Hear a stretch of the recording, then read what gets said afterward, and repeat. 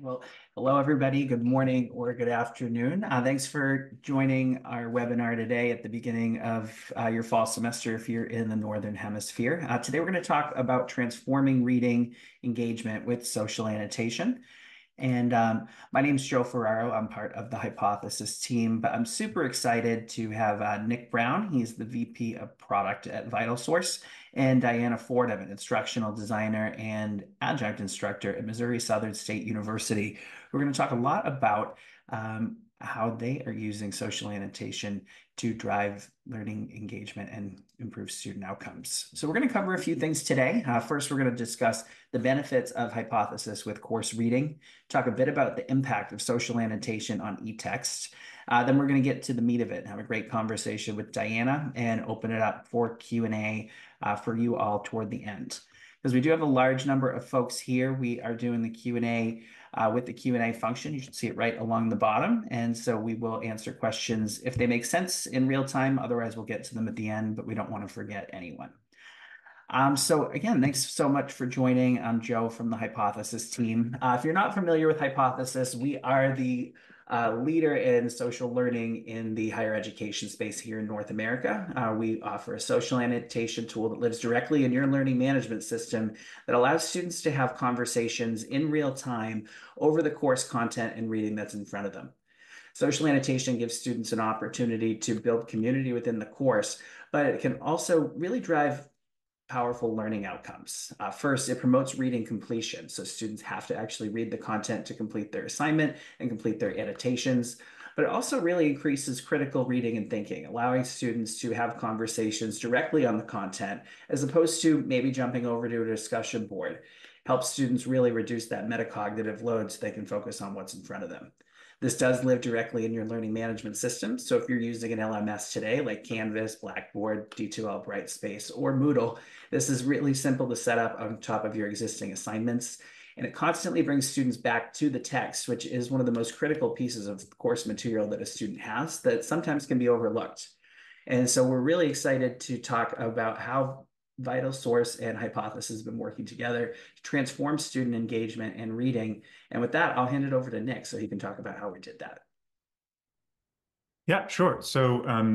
What we're looking at here is a couple of examples where we've had instructors at multiple different schools and multiple different disciplines using our integrated solution with hypothesis assigned as part of their gradebook, wrapped around the e-text that was assigned in that course. As Joe mentioned on the prior slide, one of the behaviors that this solution is really meant to do is encourage students to actually complete their course reading by having some of that gradebook accountability wrapped around the e-text. One number to have in your mind as we look at the data here and as we look at the examples is that we've seen both in papers published in the research literature as well as in some papers that our team has put out there to reproduce those examples. If all that you do is put your textbook on your syllabus and hope that students read that material, on average, you're going to see that about 10 to 15% of the pages that you assign actually get read by students. You need some hook, you need some motivator, you need some tool to try and drive that engagement that you want to see.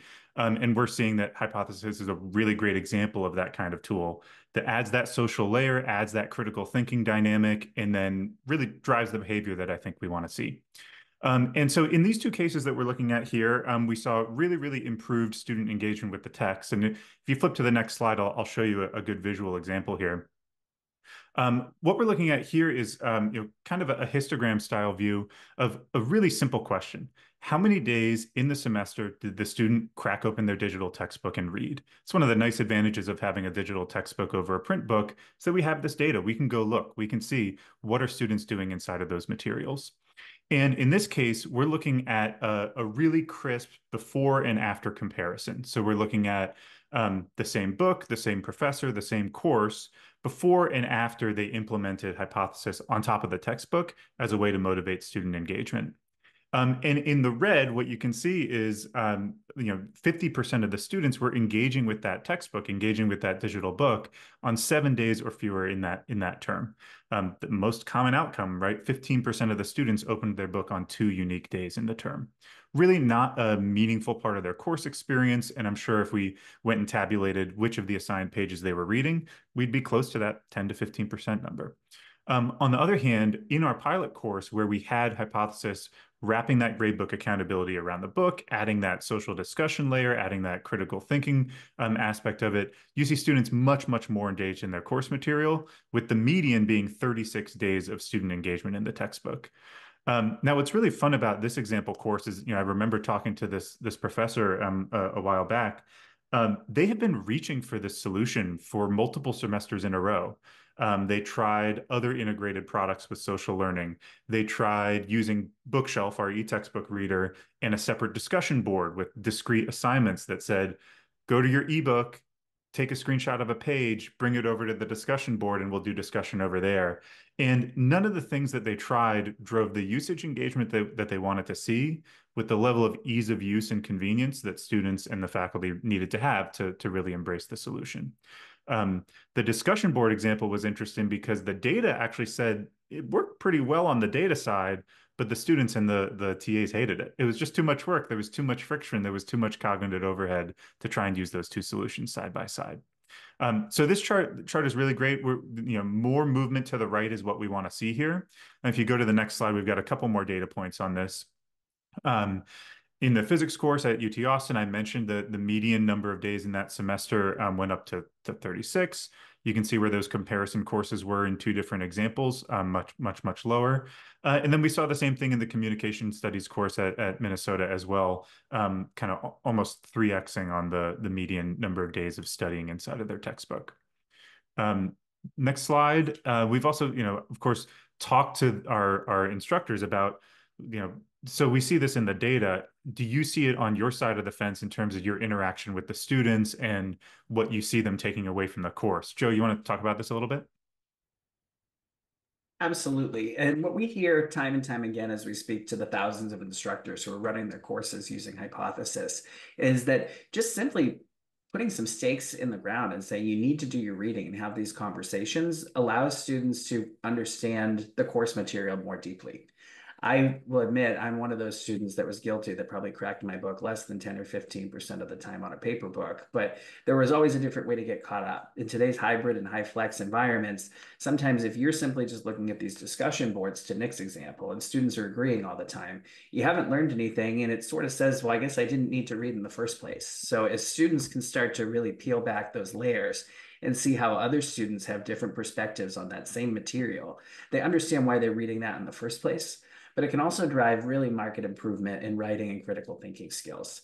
This is something we've seen time and time again. We work with an R1 institution who uses Hypothesis for some of their pharmacy courses. So pretty in-depth scientific readings for first-year students. And what they found was using Hypothesis to allow students to work in what they called reading groups and read these dense materials together didn't just improve the students' overall grade in the classroom, but they were finding that these undergraduate students were reading at a graduate level because they had to actually dissect the text and the material in a way that they typically weren't doing with online reading. On top of that, it all really just ties into the fact that if you're reading the book, you're participating in the class, and you're doing the outputs that are required, is there a meaning to that learning? And Hypothesis does a really great job at sort of threading that needle and tying it all together. So students understand why they're doing it, and that's going to drive more persistence on the reading. And that's why you see these students are reading anywhere from 3 to 5 times more because they're getting some value out of it. It's just like anything else. And especially with today's student, when they can get a whole lot more out of something that's in their hand, you need to give them something that's in it for them. And having those valuable interactions and building community among your peers is a great way to do that. And so it's great to hear from Nick and I about this, but we thought it would be amazing to have someone that's using this in her classroom day to day talk about how she's incorporating social annotation across her course material. So really thrilled to welcome Diana Fordham. As I mentioned, she's an instructional designer and adjunct instructor at Missouri Southern State University. And she's been a great champion of hypothesis and vital source from the get-go. I'll go ahead and turn off our presentation so we can have more of a conversation. But Diana, why don't you tell us a little bit about yourself and what you're currently working on and where you focus? Okay, awesome. It's great to be here. I am an advocate of hypothesis and vital source.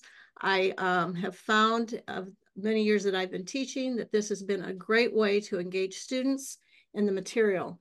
Now, note that I teach survey courses. I also teach honors courses and upper division courses. So I use hypothesis the same across the board in many cases, but on my higher level courses, I use it a little bit differently. So I want to talk first just about why we do what we do at Missouri Southern and how I even stumbled on hypothesis and vital source. And the first thing that came to my attention, I'm the chair of the OER department, the Open Educational Resources department, and we actually defined in our OER policy vital source as a second tier. Of course, totally free is, the ground level of OER, but realizing that it's really hard to find materials. And so when we adopted Vital Source as our second tier of OER, we were able to convert a lot of our courses into using Vital Source because it's an e-text that goes right seamlessly into our LMS. And then when we use Hypothesis to make students accountable for what they're reading and for the material in the textbook, it has really taken off. And in my own courses, I can tell you, it's an amazing tool. And so you say hold students accountable. What were the problems that you were encountering before you came across this solution? So at the very beginning, it was a student cost-saving initiative. And so in my own classes and in the classes that we were developing for online, you could see that the students weren't buying the textbook. And until we got instant access or same-day access, now when they sign up, they pay for their textbook. And so then it became, we need to give them the best value for their dollar. But it's just that nobody was buying the textbook. And, I would give assignments and you could tell they were ill-prepared. And so how do we engage students in reading was probably one of the first questions. And how do we use open educational resources if we're going to truly be a cost-saving initiative for the students, which is one of the impetuses behind why we chose what we chose. Where I find now that I can hold them accountable is that their hypothesis assignments for every chapter is 10% of their grade. So I'm telling you right up front, guys, when I tell my students, you don't read your textbook, you're not getting an A in this course. Mm-hmm. And so I do interact with the chapters and hopefully in a, not just reading and answering questions, I'll ask a question and then I have them go through the chapter. You have to highlight 4 paragraphs that answer the question in your own words using the text. That's 10% of your grade. Now I can tell you I have 28 students in my Western Civ this semester. Of the 28, we're only in week 3, 26 have been in first 3 weeks. The 27th just came in today to do week 3 because she knows she's not getting a good grade, and I can't tell you where the 28th student is yet. So it does work and it does get them engaged. Now, are they equally engaged? No. I mean, some of them are kind of, come on, you can do better than this, but this is changing behavior on our campus. So, hopefully by the end of my 15th week, I'm going to be able to see improvement in how students are interacting with the text, how students are interacting with the rest of the content in my chapter. And so it's been, and this is probably, what is this, the 5th semester that I've used both of those together, 5th or 6th. And of course, I keep my own stats and I keep, what my students' grade distribution, and I can make a direct correlation with getting them involved in the text and using the text as part of the content of my online class. And I do this for my face-to-face and also for my hybrid classes, high flex classes. They still have the same assignment, getting them engaged. And so how do you introduce that? We're going to have a reading and it's actually going to be part of your grade. That might be a pretty novel thing for a lot of these students. How do they react? Well, I don't get a whole lot of reaction because people tell me I'm intimidating. My students do. So at the very first, it's like, oh my gosh, what is she talking about? But I do step them through that. I mean, I have a synchronous in my online, I have a synchronous incident every week where I can go over this. But in my face-to-face classes, I show them the value of it. And I can tell you it's working when we do go into the class discussions and people will say, well, in the textbook, it says, when have you ever had that happen? Up until, the last 5 or 6 semesters, I never heard that, right?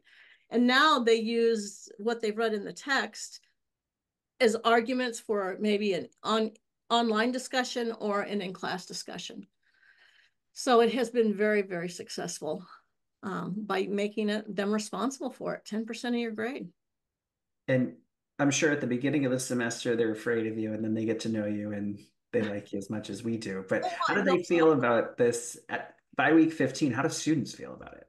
Well, I can tell you the feedback I get because I do give a survey at the end. Tell me about this, what you feel. And they feel that it engages them with other students as well. So now I have it set up to where they could see each other's, right? I do in one of my other classes and note with AI, and I know we talked about this earlier, but hypothesis can be an AI resistant assessment as well. Especially there's ways you can set it up, and I have 2 instructors, and in my higher division honors course, I do this. I set them up as an individual group, and then I give them assignments for assessment that they can't go to AI for that. They probably could access AI while they're in hypothesis, but you wouldn't be able to answer the question without using the text to be able to answer the question because it's that specific. And so as I lecture and teach faculty and the community how to use artificial intelligence in education, that's the big thing. How do you use it and make sure it's AI resistant? Your assessment is AI resistant, and hypothesis has really helped us in that in several classes. I really love that term AI resistant assessment. I haven't heard that one before. I I have to made it up. imagine that that resonates with your peers. Are you sharing this around? Do you have other folks at your university who are interested in it? Oh, That seems like the critical problem to solve right now today as an instructor. that's the buzzword. Yeah. And actually, it was our department that came up with AI resistant assessment for this campus yeah, because that's their biggest fear, right? Is that everyone's going to cheat. Hmm. We're not going to be able to detect.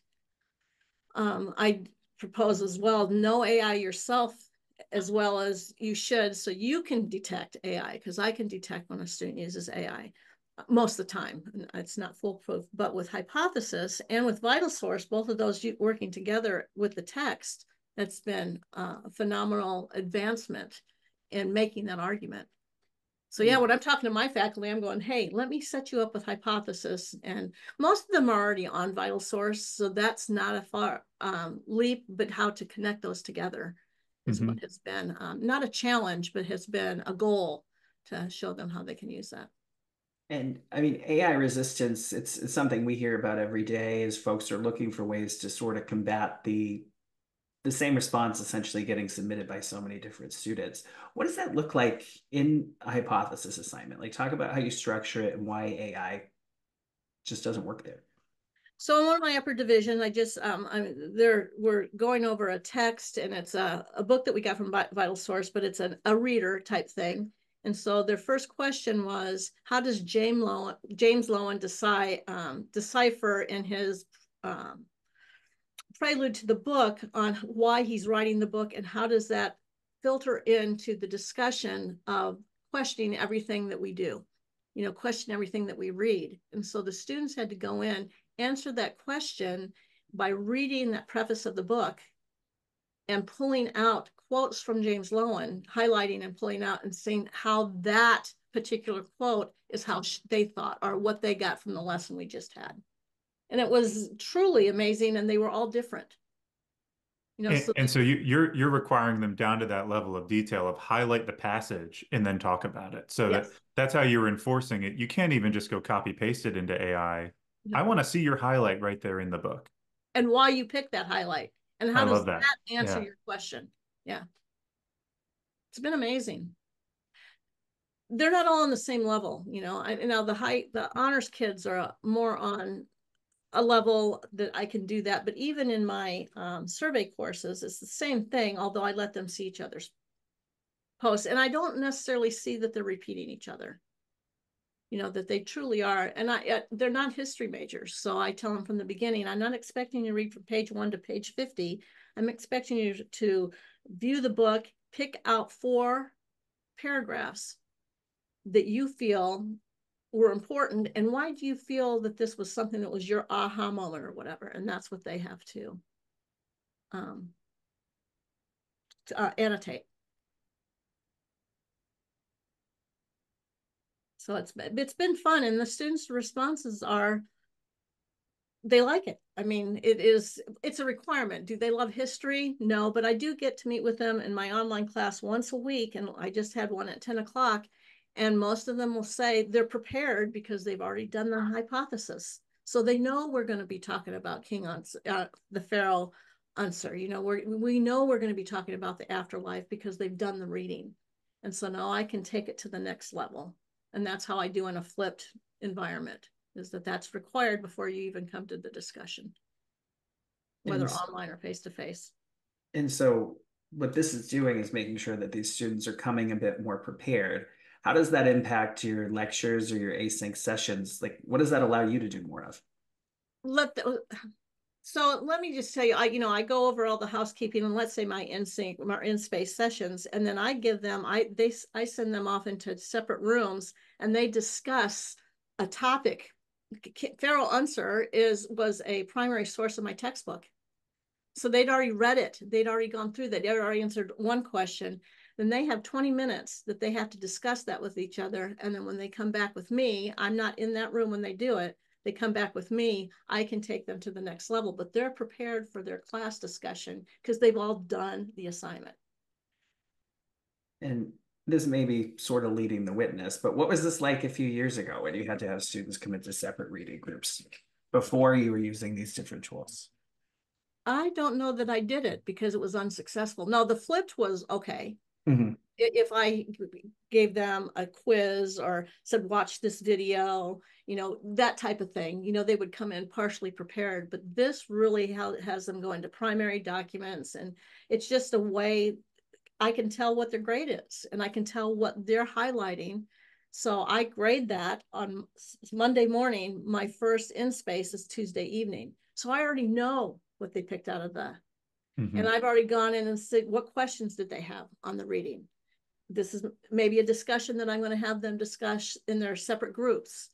What did they highlight? If there's a consistent highlight or annotation of part of the text, you bet I'm bringing it up in the discussion. So that's how I do that.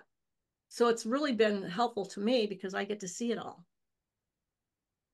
So I love how earlier you kind of connected the dots from providing access and making material affordable through to driving student engagement. That's we're talking to faculty and schools and students and publishers about that connection all the time these days, right? You have to get them access to the materials. You have to make it affordable for them. That's job one. And then job two is get them to use the darn stuff, right? And I think we've got a lot of people who have kind of checked those first couple of boxes, right? They're participating in a program like you've set up at MSSU, but they're not yet where you are in terms of driving student engagement. So maybe what advice would you have for someone who's at that point? They know that the materials are there, they're affordable for their students, but they haven't yet layered on hypothesis or something like it to drive the kind of student engagement that you're talking about. How hard was it for you to get started?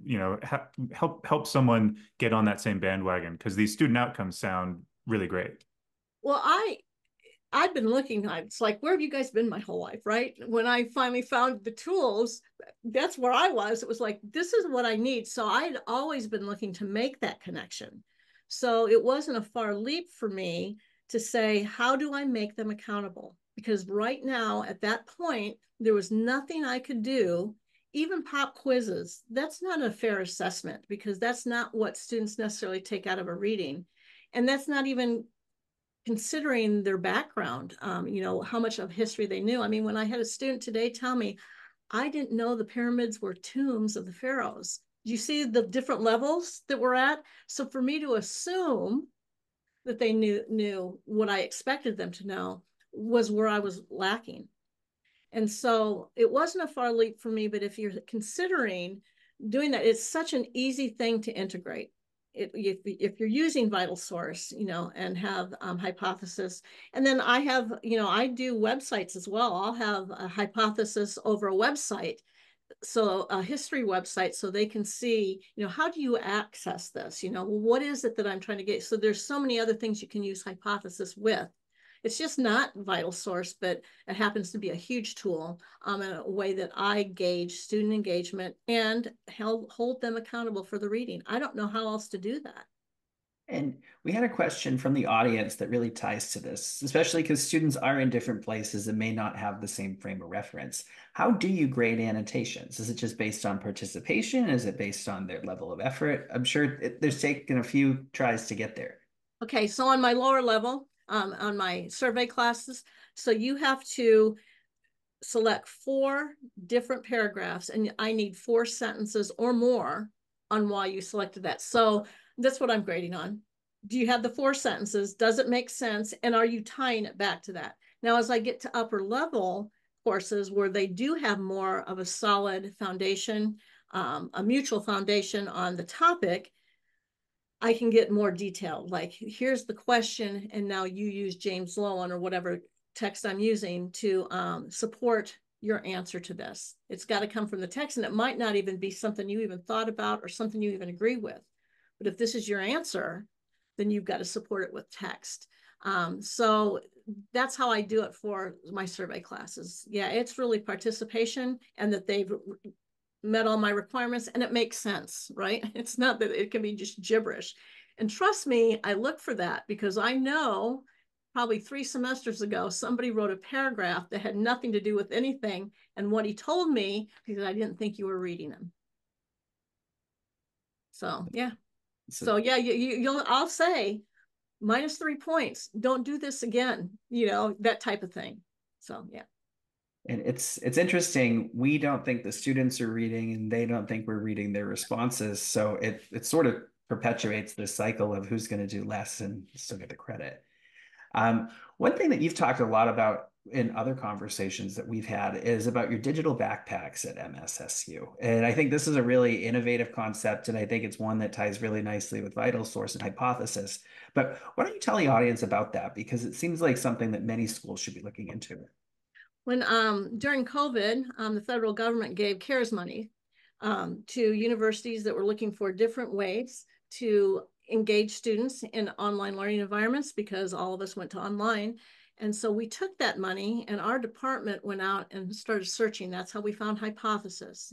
We had already been using vital source to a point at that point, but we did other external integrations that nicely fit into our LMS. We do Yellow Dig. I use PlayPosit. I use Hypothesis. I use Padlet.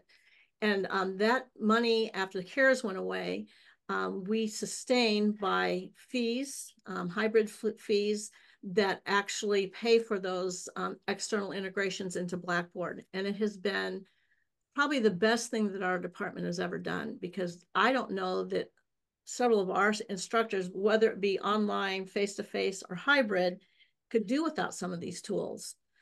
We also have InSpace, and if anyone was using InSpace, it's a virtual meeting place. It's amazing, but they're folding their doors at the end of this month, and we're devastated. I mean, I'm in tears. I just can't believe that they're no longer to be here. So we're looking at things to replace it because we've become so used to having these synchronous weekly meetings, several of us, with our online classes, which I highly incentivize. By the way, I say if you attend all of mine, you're our final exam exempt. And that will get people to your weekly synchronous in an online learning class. But if that's going away, we've got to find something that's comparable that will engage students again. And so we're in the process of looking again. But they've become so valuable, those tools, to our presence at Missouri Southern, that if any of you want to know, contact me and I'll share with you how we do it and how we promote that on our campus. And especially as you're adding new tools, one thing that we hear from folks all the time is, I just don't have the bandwidth to add something new. This is going to, how do you, how did you find ways to integrate this into your existing materials and workflows without having to reinvent the wheel? I think one of the advantages of this office is that all of us are instructors, and I teach quite a bit. And so I used it in my own class. And so I can go out and promote hypothesis because I use it, and because I can show how I use my class statistics on grade distribution, on feedback that I get from my students. So that's really, really helpful. What we did before we had that type of data was go out to find other people who had that type of data. I presented at Blackboard in July, and of course I had spent a year getting student feedback. And that was probably the big thing that people said in reaction to my presentation was what students were saying about it, how it changed their engagement, how it changed their understanding, of the topic. And that's what I get. I get the feedback, and my feedback even today, I didn't even know that tombs were pharaohs, or pyramids were pharaohs' tombs. It's like, sets me back a minute because I'm assuming that they come with that. And so it's things like that constantly that I'm constantly getting feedback. And so again, I'm willing to share that with anyone that wants it. I mean, the data on the impact on students is really compelling.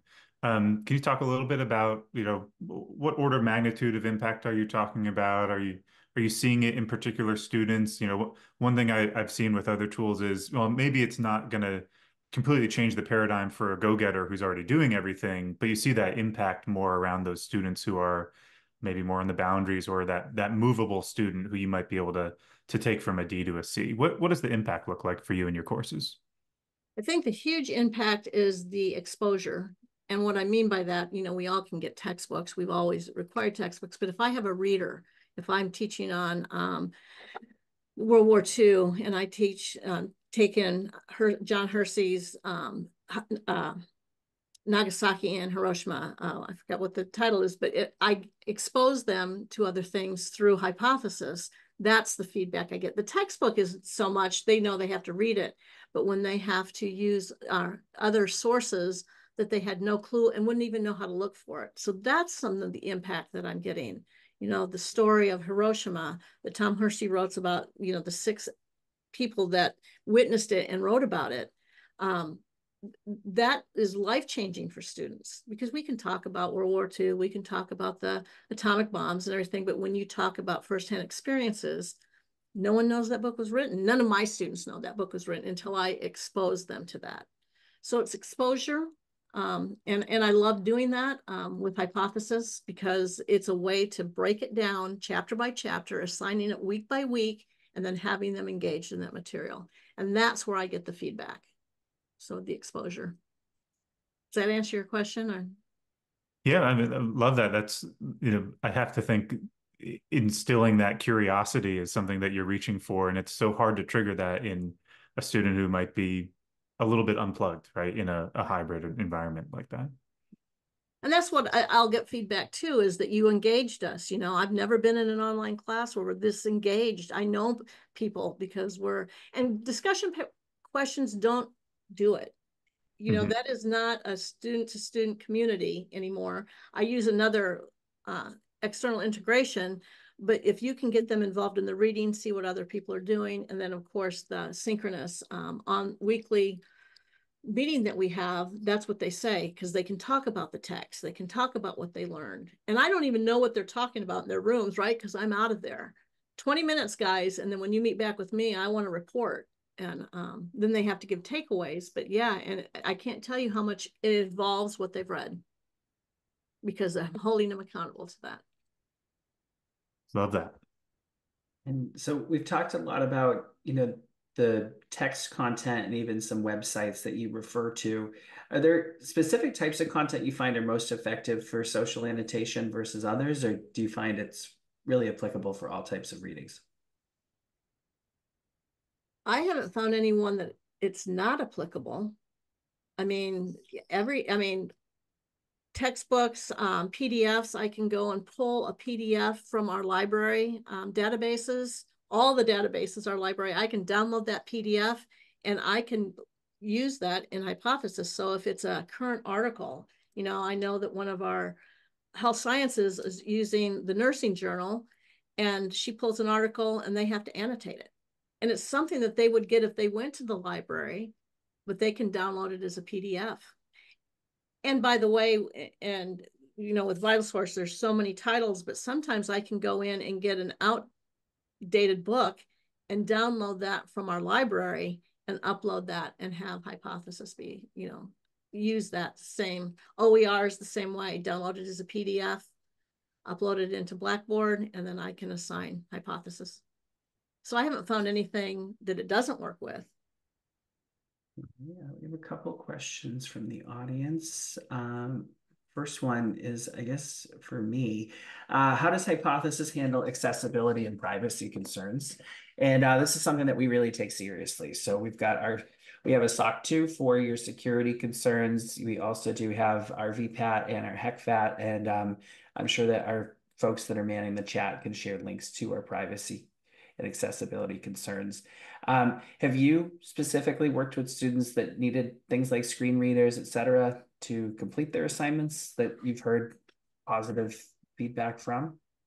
I haven't. I know that our closed captioning on videos is more where I hear back from that, but not on Hypothesis. So I haven't had any screen readers like any students that have requested that. I'm not sure how we would handle it because we are not proactive in that. We're reactive because we don't have the finances to have a whole department. So if it were to come back to me that we have a student, I would reach out to you and I'd figure out how we do that, but I have not had one. And I don't think anyone else is on this campus yet either. Okay. We also have a question from Karen in the audience. Do you have any issues with fair use downloading the PDFs of articles from the library websites? I do not, because we use the Teach Act of 2002, 110A and 110B, and that is our defense, because copyright is a defense. And so we have gone the process of doing that and using that as what we use to be able to do that. I have no issues with that because we are a closed environment, and I can do that under the Teach Act of 2002. Okay. We also had a question, just what types of ebooks are compatible with Hypothesis? And so that's one I will take as well. And so currently we do support any type of EPUB file, but our partnership with VitalSource covers any textbooks that come through the Verba platform and Verba Collect. So if your school is inclusive access or first day access, as Diana mentioned, if you have a Hypothesis subscription, this is available for you today. You just need to talk to your account manager. We can make sure that's set up. We also have another question from Ivana that is, this all sounds great, but what is the actual process of getting this integrated with my course on Blackboard? And that's a great question. So first, it depends on what school you're at. So Ivana will reach out to you separately. This is an external tool that is pretty simple to use. Diana, you use this every day. So I guess if someone's looking to get started with this quickly, how do you advise them to do it? Okay. Note that we use it as an LTI 1.3, and that is something our administration has to set up.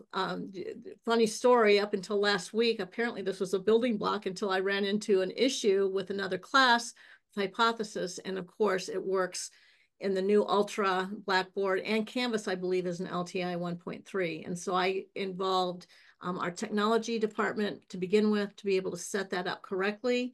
And then it became an available tool within our LMS. And it is just a matter of a push of a button, setting the parameters, and it embeds beautifully into the content or wherever you have it embedded. Yeah. Great. And so we do support 1.3 and 1.1 for Canvas, D2L Brightspace, Blackboard, and Blackboard Ultra, as well as Moodle. If a school doesn't have a subscription, you can definitely speak to someone on our team, so we'll follow up with you. But we also do have this great partnership with VitalSource for their inclusive and equitable access schools, which we'll talk about in just a few minutes. Just looking to see any other questions we're getting from the audience. I do see someone has a hand up. We can't call on you live, so you have to use the Q&A function at the bottom. Jen Hill, that's you. Okay, another question, just how do I get access? So we can go ahead and help. Then questions about, oh, no worries, Jen. And then also just questions about our subscription costs. So we have a couple different pricing options. I'll dive into them in a moment, but base price starts at $20 per student per year. And depending on the volume, it can go significantly lower than that with enterprise pricing. And so as we're sort of wrapping up this Q&A piece here, the first couple weeks of our semester, what words of wisdom do you have to share with the audience today, Diana, on things that you'd want them to take away from this? Probably that with anything new, with technology, there's a learning curve, and not to get frustrated at the beginning if it doesn't work as smoothly, because what works smoothly for me now, I had to achieve. I can remember the first couple of weeks of that first semester, understanding, where I didn't set the grade book total right, those type of things. I think it's a lot smoother now, especially in our university, but just to try it and to see, go and research how people are using it and how successful it is, because I think that you can overcome any of the learning curves that come with any new technology. All right, so we will get back to our presentation here. Thank you so much for that, Diana and Nick. And so we've answered a lot of these questions. And just to answer folks' questions about pricing and getting set up, if your institution has a hypothesis subscription currently and you are a Vital Source school, there's nothing more that you need to do than speak to your hypothesis account manager, and we'll make sure that that is set up and up and running. For schools that are not using Vital Source with a subscription, we do offer Vital Source student licensing on Bookshelf by Vital Source. So this gives you the opportunity to implement this directly in your course. You don't have to go through your agreements with your procurement department, all those fun things. You do get your course level reporting, and we do support your inclusive and equitable access programs on a course level. So this doesn't have an additional cost to your institution. I think we can all agree with what we just heard from Diana. Getting students to be more engaged, have more thought, and actually complete the reading is a really great benefit to students making a purchase like this, because it keeps them locked in. So we will definitely be sure to send that information on out in a follow-up. And as we wrap up, just thank you all so much for joining, especially at the beginning of a semester in what is a pretty short week that feels longer than ever. If you want more information about the case studies that we shared or want to get started with social annotation, feel free to reach out to our team at Education at Hypothesis. And for more information about Bookshelf by Vital Source, make sure to check the link here below, and you can understand how Bookshelf might transform your courses, just like we've seen there at Missouri Southern State. So Diana and Nick, I want to thank you both, because it's a crazy week for you as well, but thanks for taking an hour. And I know that the folks on the call are really appreciative. Best of luck with this semester, and I'm sure we'll all be in touch soon. Thanks a lot, Joe. Thanks, everybody. Everyone.